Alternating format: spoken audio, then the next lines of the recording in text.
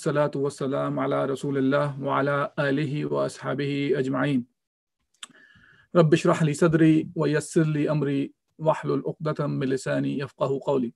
Inshallah, in today's talk regarding the life of Abu Bakr as-Siddiq radiyallahu an, we will continue the almost last part of the life in Medina, while Rasulullah sallallahu alaihi wasallam was still in this world, and under the leadership of Rasulullah sallallahu alaihi wasallam in the Medina life. Today we will talk about a couple of very important incidents of the history of Islam, and inshallah we will talk about the role of Abu Bakr as-Siddiq radiallahu an in those specific events. So today we will cover, inshallah, if time permits, this is my goal. We'll talk about the Fatah Makkah, or the conquest of Makkah, inshallah. Then we'll talk about the Battle of Hunain and the siege of Taif. And then we'll talk about Ghazwat Tabuk and the last, or the first Hajj actually, performed in Islam when Rasulullah sallallahu alaihi wasallam was the Prophet under the leadership of Abu Bakr as-Siddiq radiallahu anhu. So this is the goal, inshallah, and we'll go over these specific events, and then we'll continue on next week, inshallah. So today is the 9th talk of the series on the life of Abu Bakr as-Siddiq. When it comes to this, so we talked about quite a bit last week about the Treaty of Hudaybiyah, and according to that treaty, some of the articles of the treaty were discussing the issue of that there will be a ceasefire between the Quraysh and Rasulullah sallallahu alaihi wasallam for the next coming 10 years. And part of the treaty was that as well, whoever goes along with Rasulullah sallallahu alaihi wasallam, then he will be part of the treaty as if he's from the side of Rasulullah sallallahu alaihi wasallam. And anyone who goes to the side of Quraysh, they will sign the treaty in the same way as they are part of the Quraysh. Now, when we talk about that, Banu Bakr was one of the tribes that entered into the alliance with the Quraysh, and they were the allies of the Quraysh from the past as well. And on the other side, Banu Khuza'a, they already were they had friendly relationship with the Muslims, and they took the side of Rasulullah sallallahu alaihi wasallam, so they became part of the treaty from the side of Rasulullah sallallahu alaihi wasallam. That treaty lasted actually less than 2 years. So what happened was Banu Bakr, they had issues with Bani Khuza'a for a long period of time, and what they did was they attacked actually Banu Khuza'a and Banu Khuza'a, and they did that during the night time, and they thought of it, if they do that during the night time, nobody would know and they will get by. But the treaty stays there and they will get by. And on the other hand, we see that the Quraysh, they made another huge mistake of, they thought of it, this is a night time and nobody would know that they not only allowed Banu Bakr to attack Banu Khuza'a, but also they actually supplied the arms also. So they participated in a sense in that attack on Banu Khuza'a. Now they killed quite a few people of Banu Khuza'a, but it happened to be one of the members of the Banu Khuza'a. He was able to escape that attack, and he made it to Rasulullah sallallahu alaihi wasallam. His name was Amr bin Salim, and he made it to Rasulullah sallallahu alaihi wasallam, and he told Rasulullah how Banu Bakr attacked, and also the participation of Quraysh in the attack against the Banu Khuza'a. And the response of Rasulullah sallallahu alaihi wasallam to Amr bin Salim was that Nusirta ya Aba Amr bin Salim, that you will be supported, you are supported, O Amr bin Salim. Now, when this incident happened, and when Abu Sufyan found out about this incident, he was very angry, at the same time, he was sad also, or scared, if you want to call it, because he was angry at the actions of the Quraysh, that what they did, of course, about Banu Bakr, but Quraysh, why they participated. But at the same time, he also was scared because he knew the consequences of that. And especially if somebody from Banu Khuza'a make it to Rasulullah sallallahu alaihi wasallam and informed him what exactly happened. And his fear was correct, actually. And as I just mentioned, Amr bin Salim, he made it to Rasulullah sallallahu alaihi wasallam. And in this panic, Abu Sufyan, he actually hurried up and he wanted to make it to Rasulullah sallallahu alaihi wasallam and make sure he wanted to firm the treaty of Hudaybiyah. So he went to Rasulullah sallallahu alaihi wasallam and he asked for making sure the treaty is firm, and he extended it in terms the terms that they signed up for. Now Rasulullah sallallahu alaihi wasallam, he was already aware of what happened with Banu Khuza'a. So he asked him, he asked him actually, when Abu Sufyan came and he said to Rasulullah about this, so Rasulullah said, is that why you came, that you just want to make it firm that the treaty is going on? Or did you do anything, he mentioned, that gives you a cause of worry? So Abu Sufyan replied, I seek refuge with Allah. We are upon our covenant, and we are abiding by the terms of the treaty we agreed upon on the day of Hudaybiyah. And we are not changing or modifying the terms of our agreement. And Rasulullah sallallahu alaihi wasallam, he did not give him any response for this. So Abu Sufyan he was worried. He realized that Rasulullah sallallahu alaihi wasallam did not reaffirm the treaty of Hudaybiyah. The treaty was made, fine, but he did not re-accept it again. That's what Abu Sufyan was trying to do with Rasulullah sallallahu alaihi wasallam. And he knew that Rasulullah sallallahu alaihi wasallam, he was Sadiq wa Amin, and if he is able to get some approval from him, Rasulullah sallallahu alaihi wasallam will abide by his words. But Rasulullah sallallahu alaihi wasallam did not do that here. He just did not give him any response about what he was asking for. Now Abu Sufyan started going to different Sahaba to get some favor in his, some opinion in his favor. Now he went to different Sahaba, and one of the Sahabi right away he went to was Abu Bakr Siddiq radiallahu anh. As we talked about in the case of Uhud also, that Abu Sufyan was very well aware of the leadership among the Muslims, meaning after Rasulullah sallallahu alaihi wasallam, Abu Bakr was a very clear, unique leader among the Sahaba. And it was clear for them, even for the kuffar, that from the stature of Abu Bakr, that he is the leader after Rasulullah sallallahu alaihi wasallam. So after that, he went to Rasulullah, Abu Bakr Siddiq. Now, he was hoping to gain his sympathy now, but Abu Bakr's response was very tough, and he actually got a taste of anger and wrath from Abu Bakr. And Abu Bakr said, he whom the Prophet ﷺ defends, meaning whoever Rasulullah, I will defend.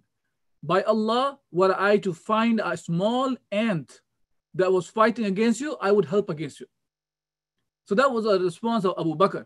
Very straightforward, very tough. And Abu Bakr Siddiq radiallahu an was not even aware of the situation that Banu Khuza'a have been attacked by Banu Bakr at this point. He was not aware of Rasulullah sallallahu alaihi wasallam. Actually, when he found this about what happened to Banu Khuza'a, he had ordered to prepare the army. Now, Abu Bakr, he went to Aisha radiallahu anha, and by the way, when Rasulullah started preparing the army to go towards Makkah, he did not mention Sahaba that which direction they are going to, and that was a secret. And at this point, and when they were preparing, so Aisha radiallahu anha, Rasulullah told her to prepare the food for the journey of Madinah to Mecca, and he told her that not to tell anybody about that Rasulullah is going in the direction of the Mecca.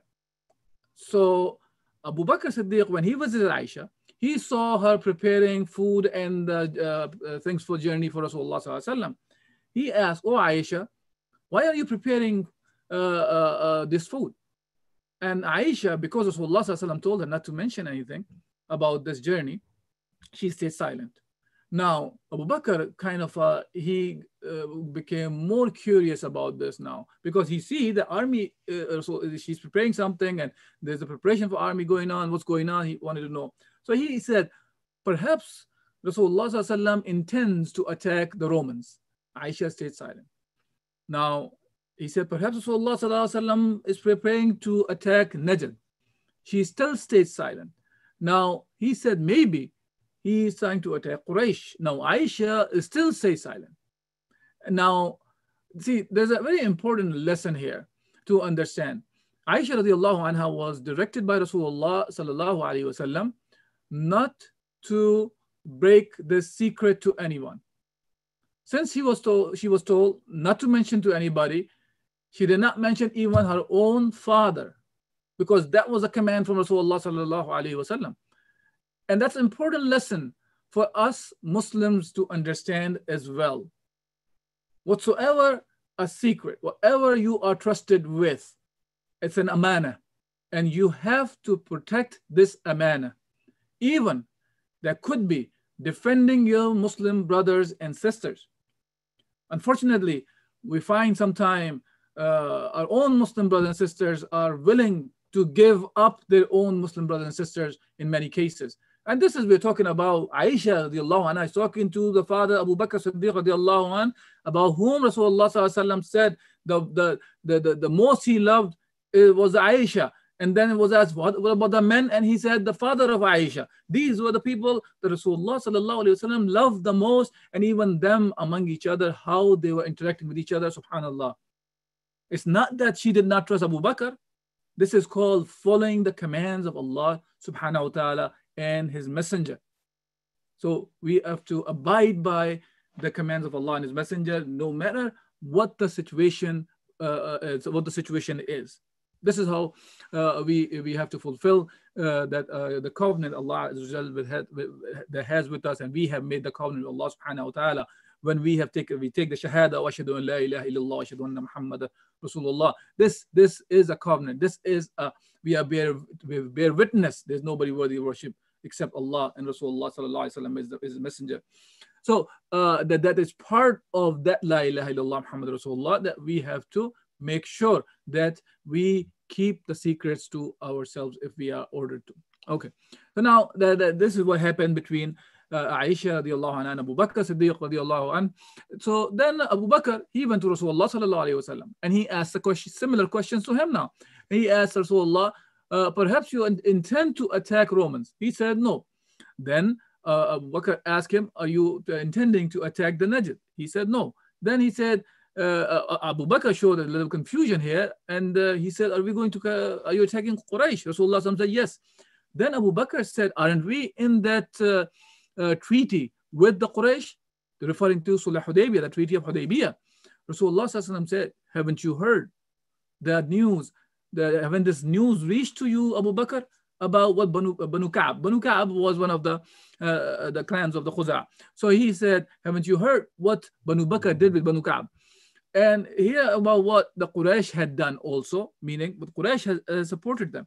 So Abu Bakr understood that it was a time for Quraysh to pay for their treachery now. So now a massive army was mobilized. Now this army was so massive. It's a good reminder for us to understand here. First of all, Abu Bakr, another point first. Abu Bakr, he did not push around his daughter to spill the secret out. And Aisha radiallahu anha, she did not mention anything Abu Bakr. Now Abu Bakr went to the source, Rasulullah sallallahu alaihi wasallam asked him, and then he found what the information was. But afterwards, the army that was prepared, some of the reports talk about that all the people from Ansar and Muhajirin, they actually participated in this battle. A number of people, and not only from the Madinah, but also the tribes outside the Madinah as well, the tribes who were Muslims. Now, a number of Muslims who got prepared to go for this battle or conquest was about 10,000. Okay, so about 10,000. Now, compare this number of 10,000 with the 1,400 Sahaba who went for the Umrah about less than 2 years ago when the Treaty of Hudaybiyah happened.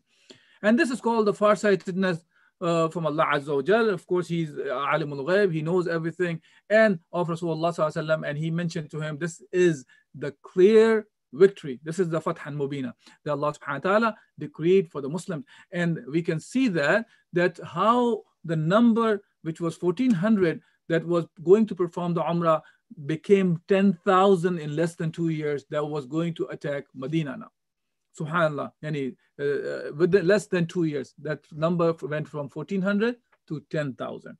Now, after that, Muslims were able to enter into Makkah, and as we have talked about that, we will not go into the whole detail of each event. We were talking about more from the concise aspect of the life of Abu Bakr Siddiq radiallahu anh.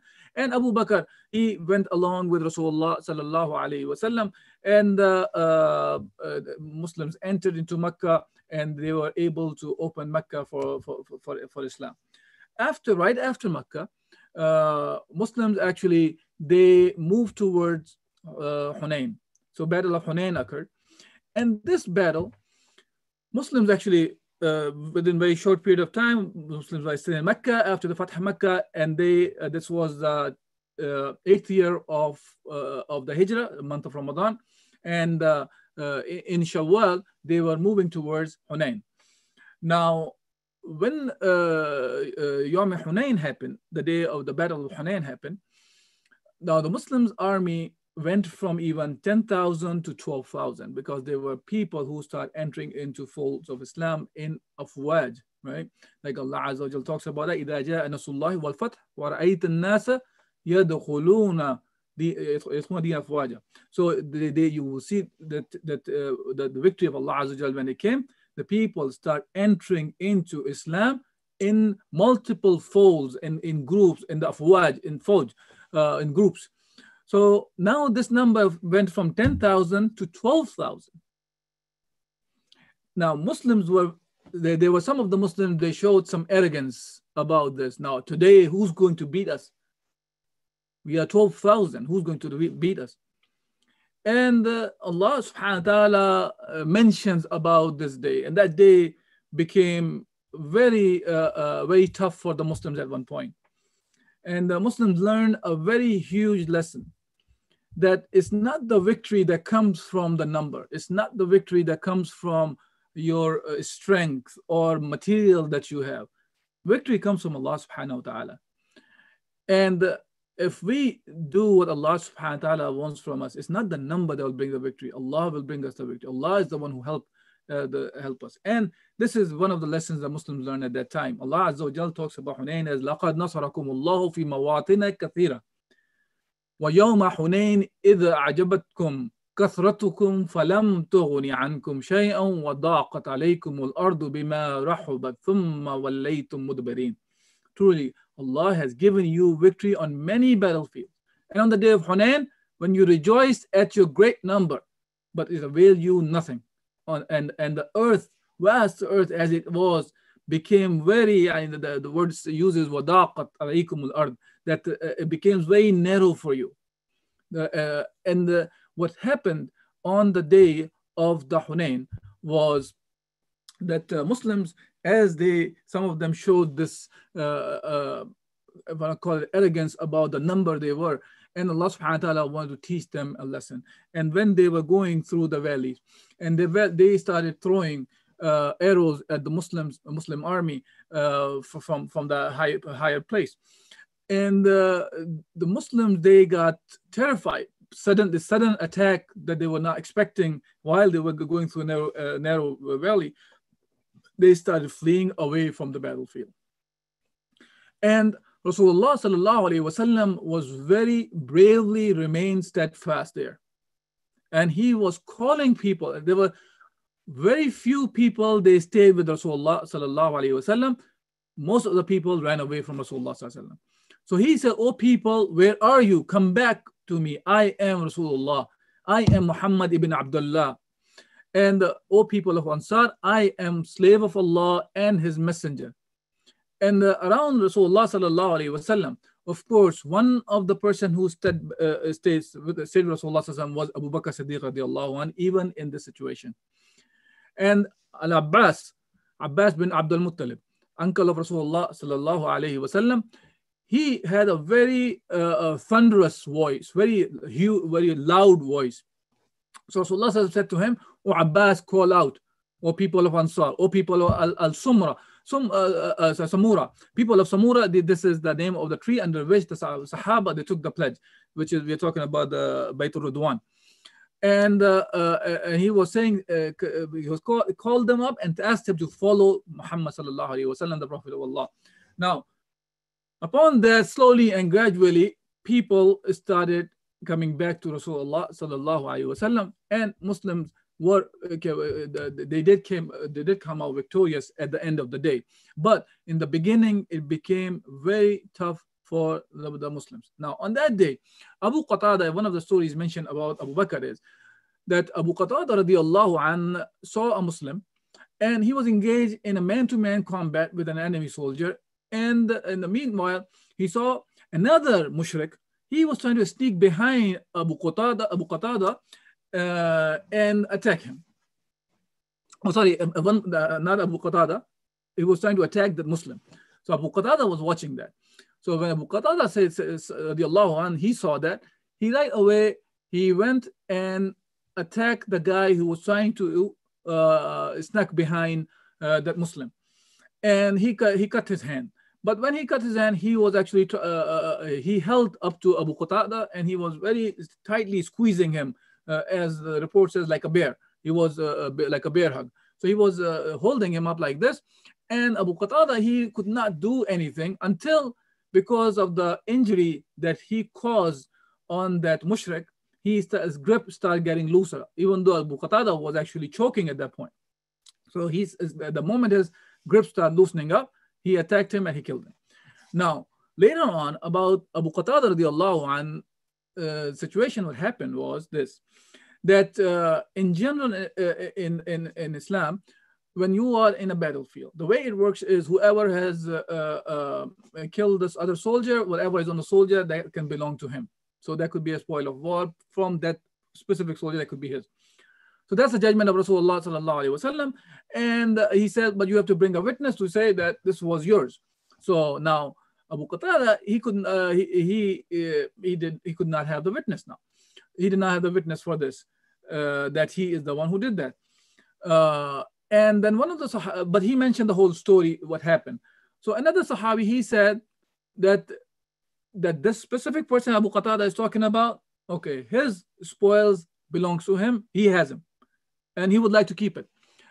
Now, Abu Bakr Siddiq radiallahu anh, even though he is from Quraysh, and the one who had that the spoils of war was also from Quraysh, but Abu Qatada is from Ansar. So now Abu Bakr's response right away was, no, let him not give it to a weak person from Quraysh, where he leaves a lion from the lions of Allah, referring to Abu Qatada radiallahu anh, who fought for Allah and His Messenger. So Rasulullah sallallahu alaihi wasallam stood up and gave the weapons to Abu Qatada. Now, see, it's an interesting thing, even though Abu Bakr was from Quraysh, but he stood up for Abu Qatada. He put all these kind of asabiya, kind of mentality of, it belongs to my tribe, so I'm going to help him, or my person from my tribe, the one from Quraysh, he should get it. He did not went along with that. Rather, he got the right for Abu Qatada, and actually he made this statement in front of Rasulullah sallallahu alaihi wasallam, and Rasulullah sallallahu alaihi wasallam accepted that statement. Another incident was that that happened with Abbas ibn Mirdas. He was a poet, and he actually was from the Muslim side. And after the spoils of war was distributed, he started saying things about that he did not get enough share, and he even said things about Rasulullah sallallahu alaihi wasallam. Now, when Rasulullah sallallahu alaihi wasallam heard this, one thing to remind you, Rasulullah ﷺ was not the one who was good in poetry or he was interested in poetry. Okay, and hence Rasulullah ﷺ just said to the Sahaba, go to him and cut off his tongue for me. Now, cut off his tongue does not necessarily mean literally cut off his tongue. And Sahaba understood that Rasulullah was not commanding them to go and cut off literally the tongue of Abbas bin Mirdas. So Sahaba went and they gave him more and more and more, enough wealth to him that from the spoils, that he got happy now. So now when he came to Rasulullah sallallahu alaihi wasallam, now and after that, by the way, now he started saying good poetry in the favor of Rasulullah sallallahu alaihi wasallam. And when he came, Rasulullah sallallahu alaihi wasallam quoted one particular offensive lines of the poem that he said, and helping Ibn Mirdas recall his own words. So when he quoted the poem, Rasulullah sallallahu alaihi wasallam, he flipped the last two words of one of the lines, and Abu Bakr understood he was good in poetry and stuff, so he right away saw the mistake, and he made the correction to Rasulullah sallallahu alaihi wasallam. And Rasulullah sallallahu alaihi wasallam said it doesn't change much, and Abu Bakr, he knew that it does make a difference in the poetry. And upon the Rasulullah, Abu Bakr amused about this kind of a of course, this is not a sin kind of a mistake we are talking about. It's just reciting the poetry. And upon that, Abu Bakr made a very interesting statement. And that statement actually is in an amusing way. He reminded that for sure Rasulullah, he said, I bear witness that you are indeed as Allah described you to be. And he recited these verses. وَمَا عَلَّمْنَهُ الشِّعْرَ وَمَا يَنْبَغِي لَهُ إِنْ هُوَ إِلَّا ذِكْرٌ وَقُرْآنٌ مُبِينٌ. And we have not taught him, Muhammad sallallahu alaihi wasallam, poetry, the shi'r, nor is it meet for him. This is only a reminder and a plain Quran. So he mentioned that in a way that, look, Rasulullah, Allah subhanahu wa ta'ala did not teach him the poetry, and this Quran is not poetry. And this is what Rasulullah sallallahu alaihi wasallam brought. Okay, now, so that's about the incident of Hunain. After that, the siege of Taif happened, and this siege was not as successful as Sahaba and Rasulullah sallallahu alaihi wasallam had against whether it was the Khaybar or Banu Qurayda and other tribes that Rasulullah did of the Yahud. Now here, the siege went on for a long period of time. Some of the reports talk about 40 days. Whatever the number of days was, it was long enough that Rasulullah sallallahu alaihi wasallam wanted to withdraw from that from some siege. But during that, actually, they were throwing the arrows from their fortresses. Now, when they threw that, some of the Muslims got hurt. Some of them actually were martyred also. And one of the people who was martyred during this siege was the son of Abu Bakr Siddiq radiallahu anh, and his name was Abdullah bin Abi Bakr radiallahu anhuma. And this is the same Abdullah, the one who helped Rasulullah sallallahu alaihi wasallam and Abu Bakr during the time of the Hijrah. Now, he did not die right away. He was hurt with an arrow. Now, he actually, after that, he passed away from the dunya, from the same wound that was occurred because of this Taif siege. In the right after when Rasulullah sallallahu alaihi wasallam passed away from this dunya, and Abu Bakr was the Khalifa at that time, he passed away right after Rasulullah sallallahu alaihi wasallam passed away, not too long after that. And when Abu Bakr was the Khalifa, and a delegation from Thaqif came, and Abu Bakr still had that arrow that he the one that his son was killed with.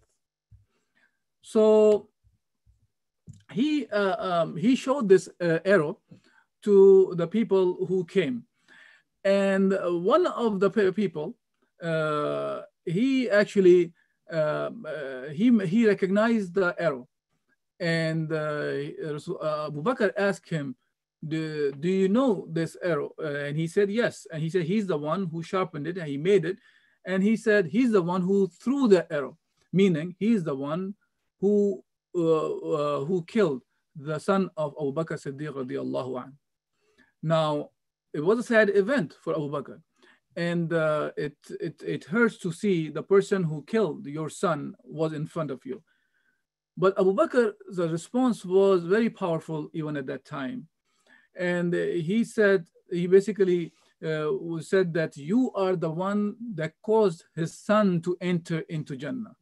And alhamdulillah, that his son did not become the person who would have throw you into the hellfire or become the cause to go into the hellfire, because he was a kafir at that time.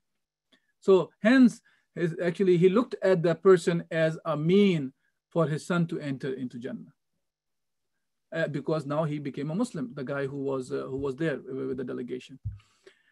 Now, after that, Rasul Abu Bakr Siddiq radiallahu an, he participated in the Battle of Tabuk. And in the Battle of Tabuk, this was after the Fatah Makkah happened and people start entering into the fold of Islam in afwaj, in groups, huge groups. And that's why that year was referred as the year of delegation, right after Fatah Makkah. Delegations mean the big number of people were entering into the fold of Islam.